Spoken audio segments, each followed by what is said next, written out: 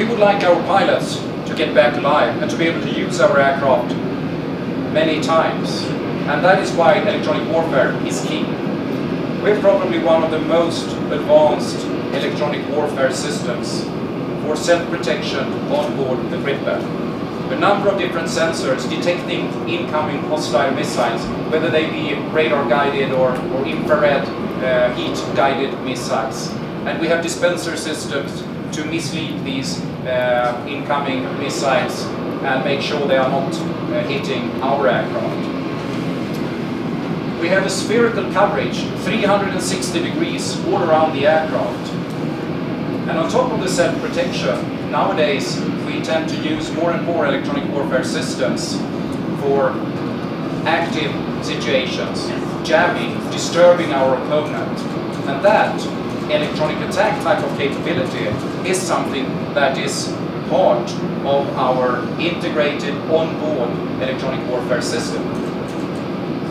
On top of all this, I would like to give you some further insights into an extensive electronic warfare offering that we have for the HX program.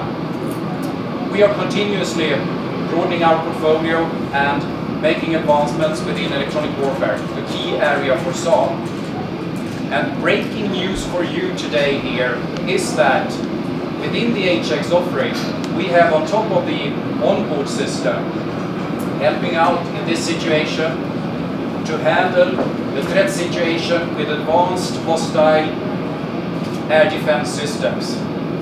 Also, a new lightweight air-launched decoy missile system, a new product that we are launching, and we started up the activities a number of years back. Today is the first time we are openly speaking about this. This is a system that will help to suppress the hostile air defense systems and preventing them to detect our own aircraft. Virtually what is happening is that these decoy missiles are launched from Gripen, and in a forward position they are actively jamming and disturbing the opponent, making a corridor for safe operations, both for our aircraft and for our missiles.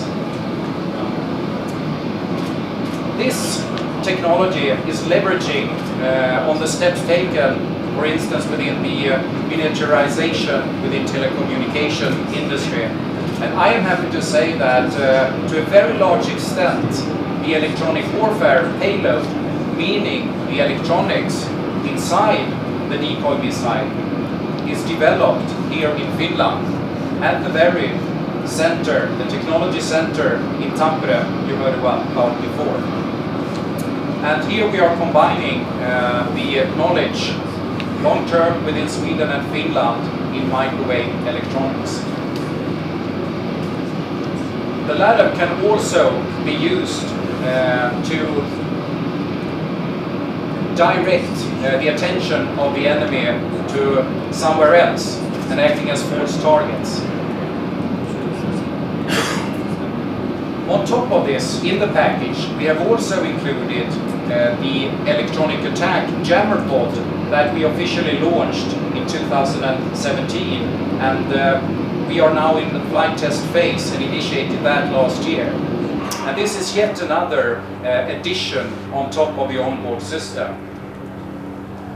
It works to create this type of corridor, additional output power, as well as a broader frequency range.